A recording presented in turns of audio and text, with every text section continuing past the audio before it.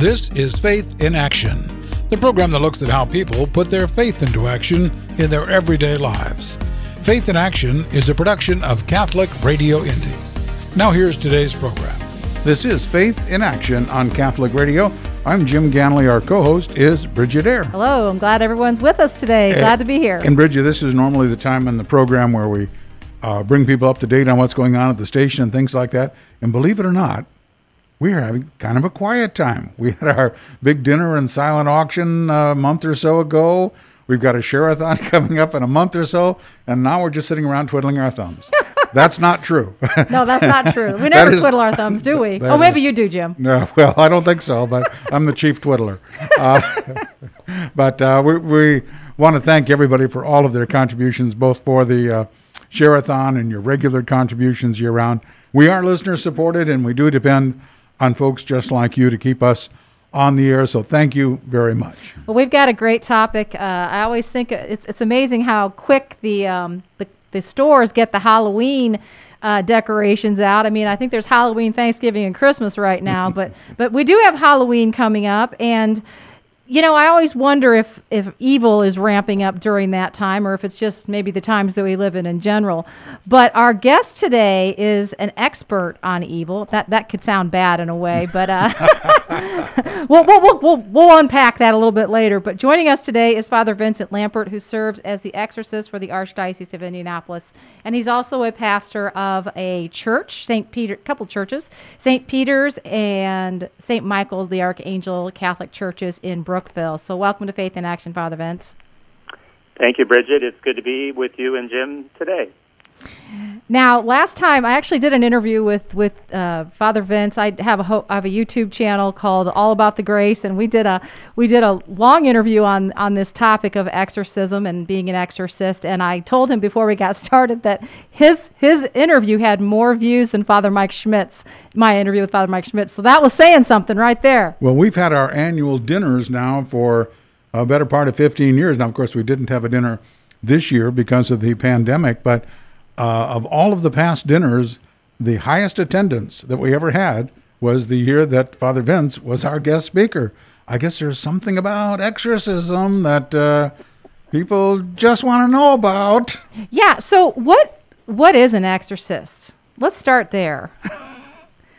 What is an exorcist? Yes. An exorcist is a priest appointed by his local bishop to investigate possible cases of demonic activity in the diocese, and that could either be in a location, demonic infestation, or it could be with a person, and there would be three different types: demonic vexation, one is experiencing physical attacks, demonic obsession, one is experiencing mental attacks, and then demonic possession, whereby the devil or some other evil spirit would take control of the person's body, treating that body as if it were its own, such as using their mouth to speak, their eyes to see, their feet to walk, their hands to offer gestures. So the exorcist is the one who has been delegated again by his local bishop to investigate these matters and, if need be, to use the official rite of exorcism of the church. Now, that sounds like something, from medieval times, that you would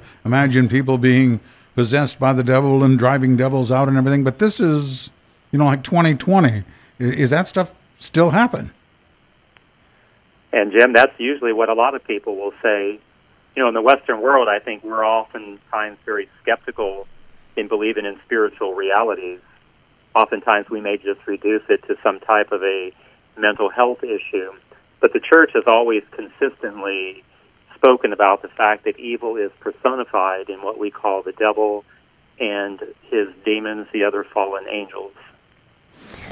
So there's so many questions I have. I'm not even sure where to start here. Why don't you talk a little bit about yourself? How did you become the exorcist? You are a priest of the Archdiocese. You have a parish. You were at St. Malachi for a long time. Now you're out at Brookville. Tell us a little bit about yourself, and maybe how does one become the exorcist or an exorcist? Yes, I grew up on the west side of Indianapolis in the former Holy Trinity Parish. And then in 1991, I was ordained a priest for the Archdiocese of Indianapolis. I attended St. Minard College in southern Indiana, the University of St. Mary the Lake up in the northern suburbs of Chicago. And then in 2005, Archbishop Daniel Beekline appointed me to be the exorcist for the Archdiocese of Indianapolis. At that time, Monsignor John Ryan, who was the exorcist and the pastor of St. Anthony's there on the west side of Indianapolis, passed away, and then the Archbishop was looking for a replacement. What's interesting is that the Archdiocese of Indianapolis has historically always had an appointed exorcist. Even when it fell out of maybe popular use in many dioceses across the country, Indianapolis always had one. So the bishop told me that he wanted to maintain that practice. He even admitted that he didn't really know what he was asking me to do, but he did want to keep the tradition of having an officially appointed exorcist in the Archdiocese. Now, when it comes to, as you mentioned, the bishop appointing a priest to be an exorcist, is that a case of a whole bunch of priests saying, hey, pick me, or is it, don't pick me? Well, Archbishop Daniel always used to tell me that anyone who would want the job shouldn't get it. He told me the fact that I wasn't looking for it made me a good candidate. Yeah, it's important to say that the local bishop is the exorcist in his diocese by virtue of his episcopal ordination. And then the church says the bishop at his discretion could appoint any priest to perform an exorcism in the diocese, or he could appoint one or more of his priests on a stable basis, meaning this particular priest is the go-to guy, if you will, for anyone in the diocese who believes they're up against the forces of evil. We're talking with Father Vince Lampert. He is the pastor of St. Peter and St. Michael the Archangel Catholic Churches in Brookville, but he is also the archdiocesan exorcist. Here's a question. Is evil real? Absolutely, and that's the church has always consistently taught that evil is personified. There might be people today that would say that evil is nothing more than humanity's inhumane treatment of one another, so that it's something of our own making. But again, the church consistently has spoken about the fact that evil is personified. That's been consistent in the tradition of the church, in the magisterium of the church, and certainly within sacred scripture. Jesus himself makes a clear distinction when he sends his disciples out between a physical illness and those who were possessed by demons. So the church today still makes that distinction, even though perhaps it's not widely spoken of in the public forum much today. Now, you mentioned earlier in the program the devil and demons, and I've always thought of possession being of the devil, as if there's just one guy, but the demons, there's a bunch of those? There are, and it goes to the book of Revelation. It talks about the sin of the angel Lucifer, Archangel Lucifer, seraphim angel, highest in the choirs, that when he rebelled against God, his decision to rebel influenced 1/3 of the angelic choir to rebel as well. The passage in Revelation talks about his tail swept 1/3 of the stars out of the sky, and that is the fall of the angels, which could raise the question, how many angels are there, and what is 1/3? Yeah, good question. I think Scripture would tell us thousands and thousands and myriads, meaning they can't even be counted. Well, we all face temptations, and there's spiritual warfare in our lives. And I'm just curious, is there a difference between a temptation and spiritual warfare? And maybe could you define maybe those two things, and how does evil play into that? Yeah, I think the devil has a 2-stage plan of attack. Certainly his activity can be extraordinary. Again, that would be the infestation, the vexation, the obsession or possession. But the church also speaks about the ordinary activity of the devil, how he tries to trip us up in our daily lives through temptation. He can tempt us, and then once he tempts us, if we succumb to the temptation, then the devil becomes our accuser. And then a guilt kind of sets in. Look at what you've done. God can't ever forgive you for that. And so, he tries to sow division, because the devil would desire that we would make the same choice that he has made, namely to reject God forever. It's the old adage that misery loves company. Well, when you talk about division, I don't think our culture's in a big, a lot of division right now in families and in our society. You see the devil in that and it all? Putting you on the spot there, Father Vince. Well, I think the devil is an opportunist. So if there's a lot of brokenness in society, the devil will try to enter into those cracks and to fracture us even more. You know, the goal of the human person is to live our lives in such a way that when we arrive at the end of our lives, we can present our life back to God as something whole and complete. But the devil would want us to be nothing more than a jumble of, broken bits and pieces, so that we really have nothing to give back to God. So if you think about it, Christ came to give us community. He gave us the church. He wants to bring wholeness. But the devil is all about division and separation and isolation. So you look at the world in which we live today, there's a lot of people in isolation. We're fighting the pandemic, and I think the devil takes advantage of that just to isolate the human person even more so that we give in to despair. Because ultimately, when we lose hope, we've lost everything. And Christ is the ultimate source of hope in our lives. We recently celebrated the feast day of the archangels. What role do angels play in all of this? I guess fight against evil. I mean, this is another hard question. I'm giving you the hard ones today, Father Vince. Well, God has given us the angels to be our protectors, to be with us. Certainly, we have each of us has a guardian angel. We celebrated the feast of the Holy Guardian Angels back on October the 2nd. So it reminds us of God's great love for us, that he gives us each our individual protector, something that we should never take for granted. And then we have the archangels. Think about, St. Michael. He's a great defender. Many people, it's very popular to pray the prayer of St. Michael, recognizing that he's there to watch over and protect us. And God sends the angels again to bless and protect us because of his great love for us. Now, Father, most people, when they think, or some people, when they think of the devil and guardian angels, think of the kind of classic cartoon with the confused-looking person, head and shoulders, and got the devil on one shoulder, the angel on the other shoulder, and they're both vying for their attention. Is that strictly a cartoonish thing, or is that somewhat real? I would say it's more cartoonish, because we should never put, the power of God and the devil should never be on the same playing field, because an angel and even a demon, they're still creatures of God, and a creature can never be on the same par as the Creator. And the reality is that if we're standing strong with God in our relationship with him, growing in holiness and virtue, then evil is nothing to fear. We need to take a quick break. When we come back, we're going to talk about life as an exorcist. Is it like the movies, with Father Vince Lampert? So stay tuned for more Faith in Action. You're listening to Catholic Radio Indy, converting the culture to Christ through radio, featuring 100% Catholic programming 24/7.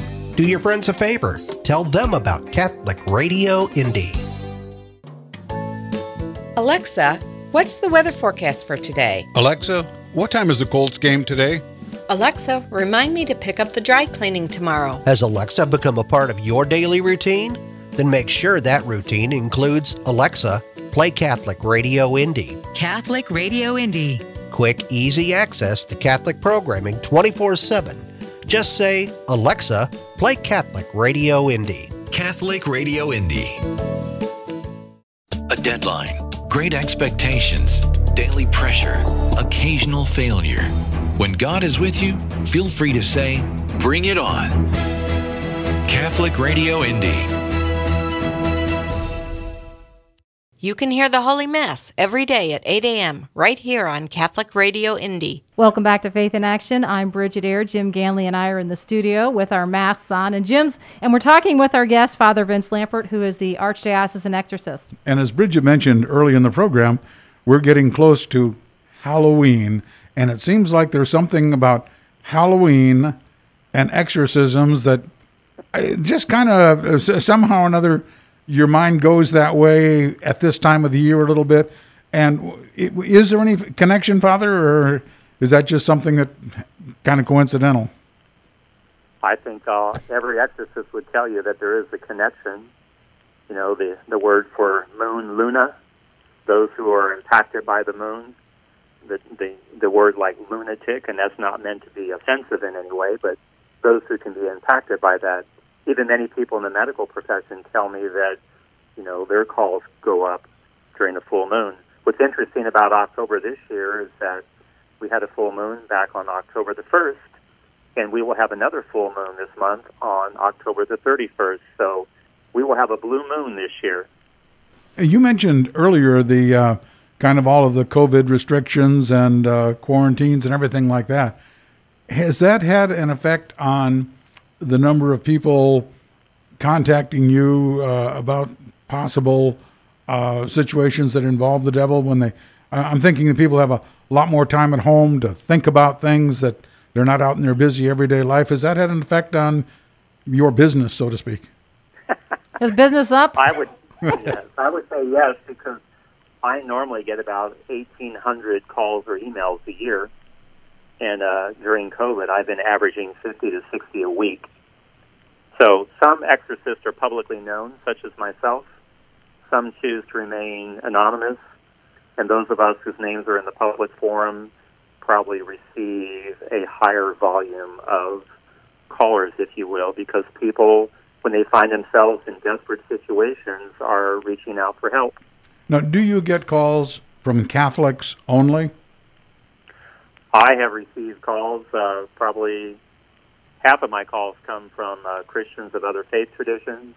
I also receive calls from people who belong to other world religions and people who have no faith background whatsoever. The church views exorcism as a ministry of charity, so the church will always reach out and help those who turn to her when they believe they're up against the forces of evil. How do people get connected to evil? Is there a typical customer, or maybe those are two questions there. How do people get connected to evil? And then is there a typical customer that you see coming to you, in your experience over the past 15 years or so? I would say that, an exorcist will always try to determine what was the entry point for evil into a person's life. And that can be many, many different ways. There are some dominant ways that I've seen over the 15 years I've done the ministry. Ties to the occult. The entertainment industry, I think, is very big. We're going into Halloween. Halloween has become the second most popular holiday on the annual calendar, if you will. You see all kinds of people putting up decorations and haunted houses and whatnot. The devil can play on a person's memory and imagination. So when we get fascinated with these things in the entertainment industry, or watching programs on TV or reading literature on evil, we are giving the devil an entry point into our lives. So how should people celebrate, how should Catholics, how should they celebrate, or should they celebrate Halloween? It's All Saints' Eve, right? Is that what should we all be dressing up as saints? All Hallows Eve. All Hallows Eve, right. Yeah, so we are, right the evening before All Saints' Day. So I think Halloween, ultimately there's nothing wrong with kids, trick-or-treating. Certainly that will be impacted this year due to the COVID-19 pandemic. But, kids dressing up as, a cowboy or whatever and going out and asking for candy, I don't see anything wrong with that. It's when we start to glamorize evil that I think that we've crossed that fine line. Just because we think something is fun and entertaining doesn't mean the devil won't use that as an opportunity to kind of get a his foot in the doorway of our spiritual lives. Again, the devil would want us to completely become unraveled so that, again, we kind of lose our connection with God. And certainly glamorizing evil through Halloween can be a dangerous thing. What do you actually do during an exorcism? I'm kind of curious about that. An exorcism is a very special prayer of the church. So it's a prayer that's meant to bring healing and wholeness in the life of one who is dealing with the demonic. So if I were to perform an exorcism, I would certainly prepare myself. I would go to confession, celebrate Mass, spend time in prayer, determine where the exorcism is going to take place. It's always in a sacred space. And then I would determine who else is going to be present. Certainly the one who's afflicted, a family member or friend of that person. I may invite a priest or a deacon, or maybe even lay people there. I like to say there's no such thing as exorcism tourism, so no one's there out of a sense of curiosity, but they're there to simply participate in this prayer of the church. So you don't. And then there is a prescribed ritual then that's followed that the church has. So you don't perform an exorcist, at midnight in a scary house, during a thunderstorm, right? That's exactly right. The devil does not get to choose where he will be defeated. The church herself will make that determination. Do you usually? So the church is always where then? in control and has the upper hand when it comes to fighting the devil. And that comes from the power and the authority of Christ that he has given to his church. So will you perform this maybe in a church or in a parking lot or just? It will be in a church, in a chapel, in a place that's also going to provide some level of privacy. Certainly not going to do it, in a church where people may be coming in and out for adoration or whatever. Right. Because, again, you want to protect the identity of the individual and also don't really want to scare those who might walk in when an exorcism is taking place. I want to get to two more things. What are the best protections against evil? And then I also want to talk about your new book. And we've got about 6 minutes left. The best thing for Catholics to do is, if you're going to Mass, if you're praying, if you're celebrating the sacraments, going to confession, receiving the Eucharist, the devil is already on the run. Other things as Catholics, we have a great treasure trove of things that we can do. We can read sacred scripture. The Word of God is a powerful way to defeat the devil. Jesus did that in the desert. When the devil was trying to trip him up, he used the words of sacred scripture. Our Blessed Mother is a powerful ally for anyone who's up against the forces of evil, praying the rosary, novenas. Again, just the ordinary aspects of our Catholic faith will keep the devil at bay. Now tell us about your book. Last time we talked, you were telling me you were working really hard on it, and you had a publication date, and so it's out, right? What's the name of it? And it's got a picture of St. Michael on it. You just showed me a minute ago.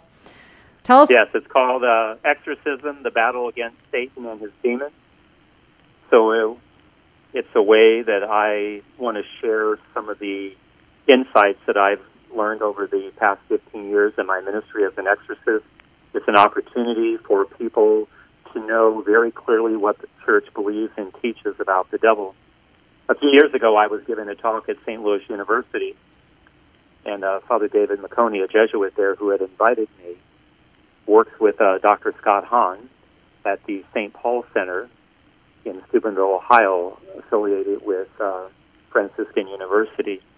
So he encouraged me to write a book. So during the pandemic, when things were shut down, I had the opportunity to find the time to do that. So the book was officially released on September the 28th. It was made available to the public on the Feast of the Archangel, September the 29th. I had the opportunity to travel to Franciscan University to give a talk then to the students at the university, and then my book was available. Now, the title again is? Exorcism: The Battle Against Satan and His Demons. Oh, that's much better than Exorcist for Dummies. I like that. Okay. Are there stories in the book, too, of I mean, of course, you would not mention names and specifics, but are there kind of stories that would relate to how people have benefited by exorcisms? It does. I share some of my experiences. Going through the book, I tell the story how I became an exorcist, who is the devil, so that people have a clear understanding of that. I talk about the extraordinary activity of the devil, what an exorcism is, the rite itself. How do people today play the devil's game? So how do people give the devil a foothold in their lives? The official protocol that the church follows here in the United States. Again, because we're in the Western world, the church will consult medical doctors and those in the mental health profession just to have them weigh in on the matter. Again, the church isn't asking them if they believe that someone is possessed. The church herself will make that determination. I also talk about the ordinary activity of the devil. I give a word to priests on how parish priests can minister to those who may come to the office believing they're up against the devil.